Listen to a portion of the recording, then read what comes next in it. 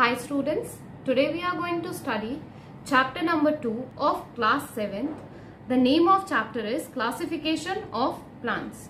In this chapter, we are going to cover various topics such as what is classification, what is need of classification, what are the advantages of classification. Then after that, we will classify the organisms in 2 kingdom classification. Then after, we will study about the 5 kingdom classification which was given by Whittaker.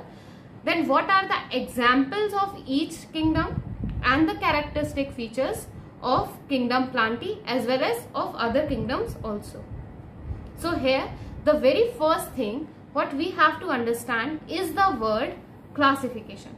What does this word classification means? The very first answer to classification is arranging or grouping the organism or anything in a systematic groups, categories according to the specific characters. This classification is also known as taxonomy. Okay, for remembering classification units, we can write it as K, P, C, O, F, G and S.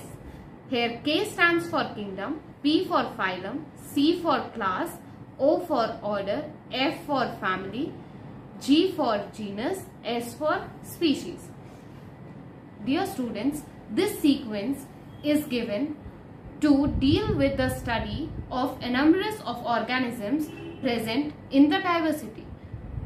It is impossible to study each and every organism whenever they are not classified. So the very first thing what is done to classify is we group the organism according to their similarities and dissimilarities.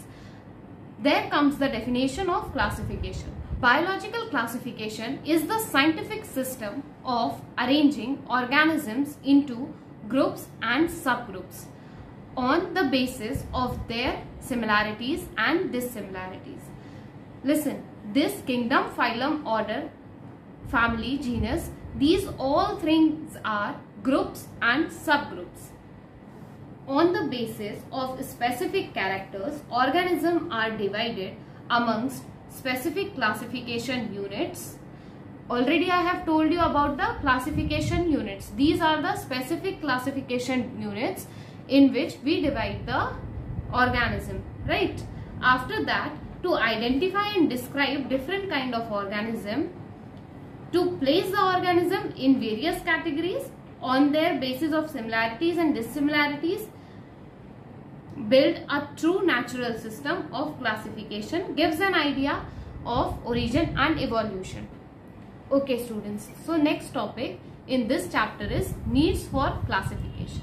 So the very first need is study of various organisms. It is not possible to study every organism at a time. The study of 1 or 2 organisms of a group gives the sufficient information about the essential features of that group. It means if we will study 1 or 2 organisms of that group, we'll get enough of information about the whole group, right? The next point is to find the locality of the organism. All types of organisms live in different localities. Like some live in aquatic habitat, some in terrestrial habitat.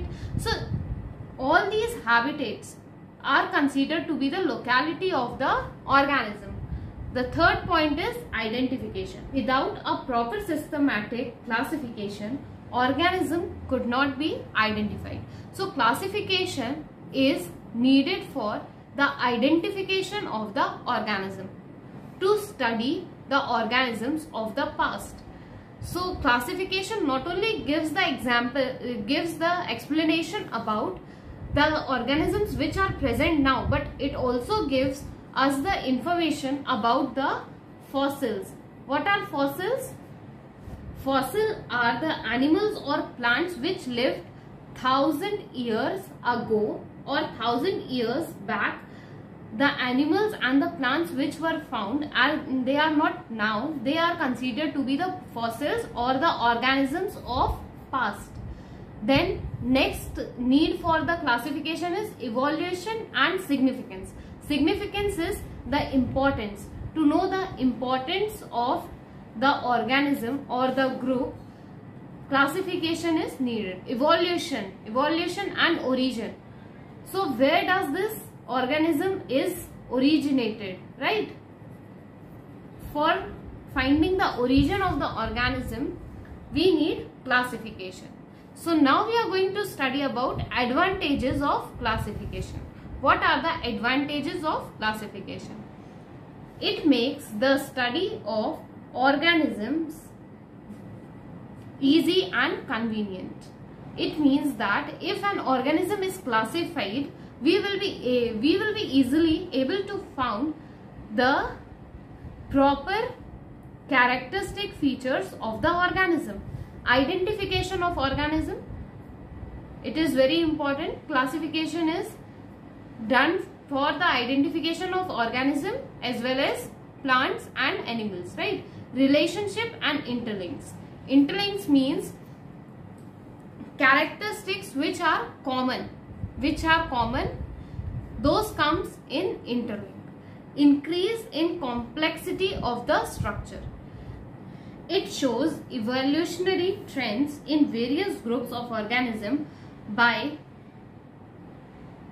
revealing gradually increase in the complexity of structure in those organisms. It means that with the increase in phylum or with the increase in kingdom, the complexity of structure also increase. Structure may be considered to be the body structure, right? The structure is considered to be the body structure of the organism.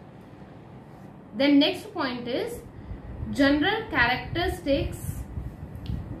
If we are studying a group, if we are taking a group of a classification, and if we are studying the general characteristics, so all the organisms which lie under that particular phylum, group or kingdom have the same characteristics or have the general characteristics of the kingdom or phylum which we are studying.